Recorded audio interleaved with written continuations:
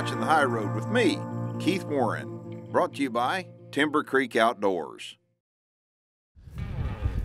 Well, Johnny, you ready to saddle up that big boy? Oh yeah. All right, load her up. Howdy everybody.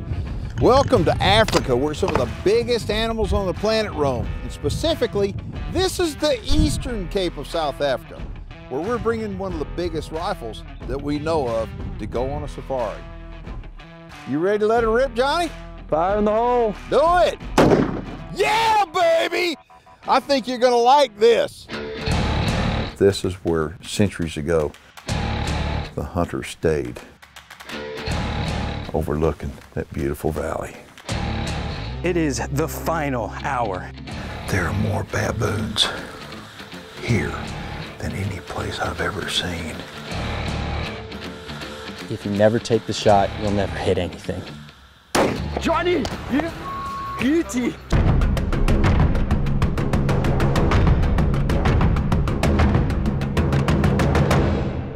This is actually the 5th time that I've hunted here in the Eastern Cape of South Africa, and I love this place. If I didn't, I wouldn't have been coming back for so many times. So the plan on this safari is to actually take the 50 BMG and see what we can knock down with it. I'm Greg Harvey, the owner of Hunters Hill Safaris in the Eastern Cape in South Africa. Our property is very extensive. We have 70 plus different species. Keith Warren's been hunting with us on numerous occasions, and this time's brought a 50 BMG. It's the first time anyone's brought such I don't know if you'd call it a rifle, I'd call it a big gun cannon. This time it looks like Keith is focused on his baboon hunting, which I believe has made him quite famous on one of his previous shows.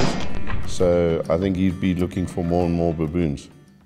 Baboons, what is it about baboons that turns my crank? They're smart, man. They pattern the hunters, they pattern the traffic. They've got to eat and drink though. And so we know they're gonna come out of that rough country and come down to the low stuff for a snack. One of the best kill shots that we ever got was a baboon came in, and I was using a crossbow. He came in, he picked up that orange and he held it right here, and I had to shoot him through the orange. Anyway, they've got great hearing, great sense of smell, great vision. They're really, really keen, and I love hunting them. All right, so I'm gonna tell you about Johnny. Johnny's a really good guy. Tell him what your favorite food in the world is. Crawfish. I've been kicked out of multiple places for eating too many. And we're about to go in here and tear them up. All right, so what they've started to do here is they've ceased all crawfish cooking, I'm pretty sure, and slowed down bringing them out because they're afraid we're gonna eat them all. It's a classic move. I've had it done to me many times. Johnny is a godsend to me. Okay, I'm serious. I met Johnny at the SHOT Show 2 SHOT shows ago, and he and I hit it off. And he asked me before he came down to work for me, he said, "Do you think you can keep me busy?" I went, anyway, I keep him busy 8 days a week, and he's awesome. And I got wind that when Johnny was a little boy, Johnny always dreamed of hunting in Africa, so here we are, but he always dreamed of hunting for a kudu. So I decided to make it happen. So I've been wanting to come to Africa since I was just a little guy. I grew up being so fascinated with all the wildlife and everything they had over there, and watching The Lion King and thinking it was so cool. To get the opportunity is really gonna be awesome. I'm excited to not only be able to do it, but also be able to do it with my team, Keith and Maddie, and get over there and see it firsthand and really appreciate it for the first time. Now keep in mind, Johnny's gonna be taking along the 50 BMG. It's the only big rifle we brought, okay? And the kudu are gonna be a long ways out there. So Johnny always says, "Man, I'm gonna go to the gym," and I kind of pick on him and say, "Man, you're looking a bit porky, really?" I mean, anyway, Johnny's gonna get his exercise by carrying that 35-pound rifle up and down the hills, and it's gonna be tough. Man, that is a big old gun. You know, a lot of people think that a 50 BMG is overkill for hunting, but I personally think that they're wrong. Hi everybody, my name is Johnny Piazza, producer for The High Road.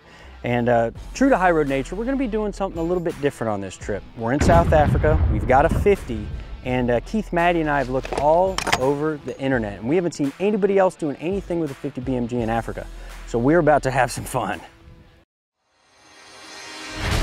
everywhere I go, I know that the Lucas products are going to keep my firearms working tip-top shape. This thing has been all over the mountains in South Africa and it's filthy dirty. So what we're going to do, we're going to get it cleaned up for long-term storage, and I'm going to show you how to do just that. Now that we have the gun torn apart, here's some of the stuff that I'm going to use to do this job. Of course, I've got nothing but the Lucas Oil Outdoor line here. All right, we're going to spray down the bolt first off with the aerosol Lucas CLP, and then we're going to start on the bore. We're going to take a mop and we're going to put it on the end of our cleaning rod, and we're going to soak it in the Lucas bore solvent and run that mop down the bore from the receiver end to the muzzle end many times. After that, we'll take a brass brush, put it on the ramrod, and run it through there. Then we're going to run a dry patch through just to see how clean it is. Then what we're going to do is we're going to put some extreme duty gun oil on the patch and make sure and lubricate the inside of the bore. Once you get it all serviced up like this, then you can put it back together.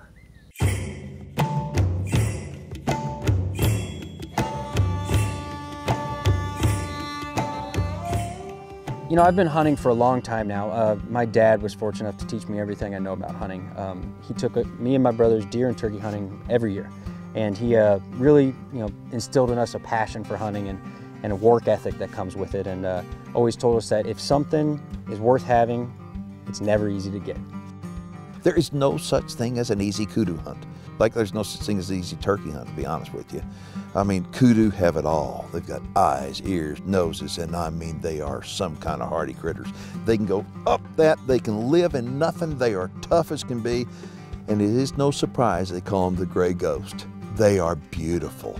And the big bulls, oh God, they're a trophy. And it's something Johnny's wanted all his life, but I think it's gonna turn out to be a little bit more challenging than what Johnny thought.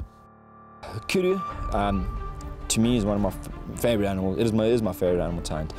A kudu is just, its body is just a bit smaller than an elk, to describe it in terms of American people, and it's got spiral horns. They're very skittish. They're like, it's very hard to get close on a kudu, and I mean, they can walk into one little bush on a flat, and they walk in there, and then you walk in the bush, and they've just disappeared. You don't know where they've gone. I mean, they don't get the name for the grey ghost for no reason.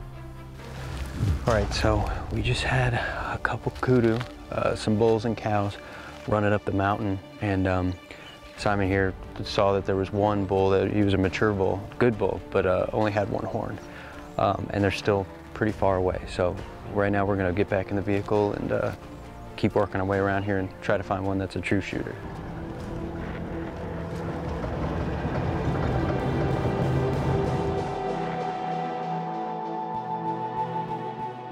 This kudu hunt with Johnny was turning out a lot tougher than expected. We hunted this one area very hard, and then that's when I realized no kudu hunt is ever easy. I mean, we hunted that area like flat out, like flat. There was no place we didn't look, and they somehow just disappeared. I just told Johnny, I said, you're not leaving here without a kudu bull.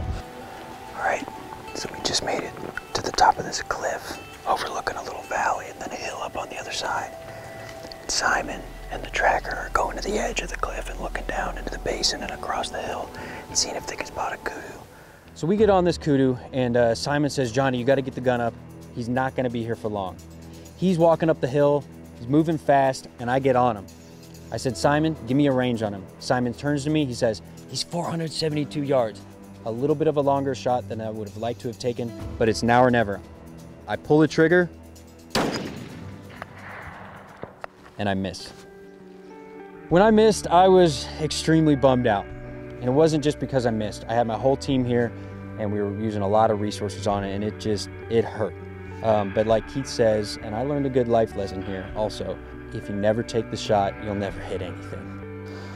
So we had a kudu out there at about 500 yards, more than I wanted to do with this gun, but hit a little low. But that's the way it goes, I guess. So we're gonna pack up the gun and get back out and try to look for some more. So we'll see what we can do.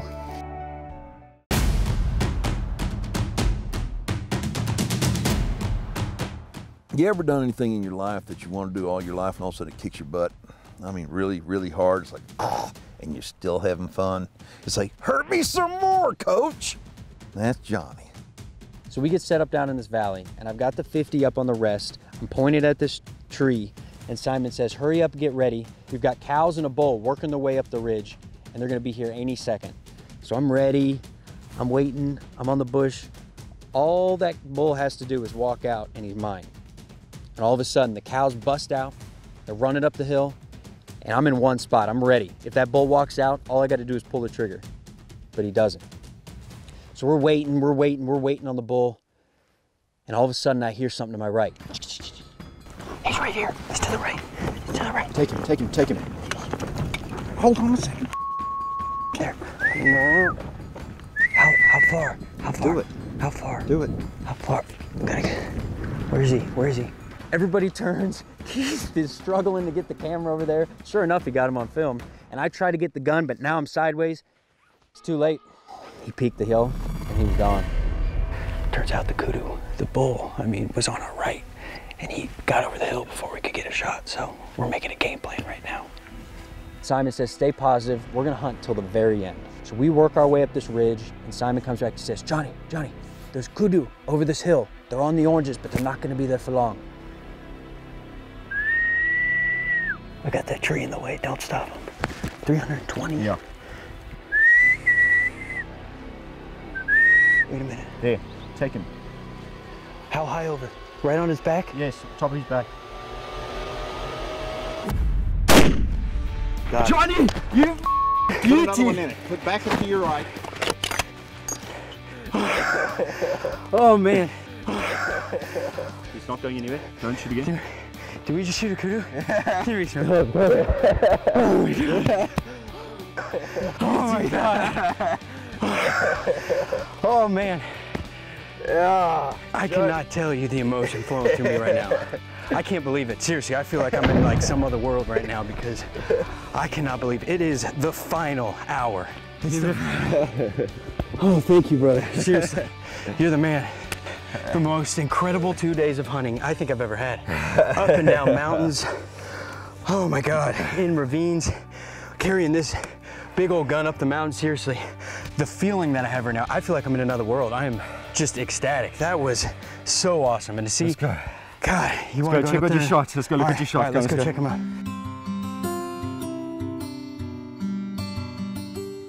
All right, folks, so here he is, the gray ghost of Africa. I'll tell you what, we have been hunting kudu for what, 2 days now? Oh, 2 days non-stop, yeah? Straight through. All we did was stop for lunch on the mountain, and that was it. It's been tough, and the reason it's been so tough, one of the reasons, other than the fact that they are incredibly hard to hunt, is that we've been doing it with a 35-pound 50 BMG.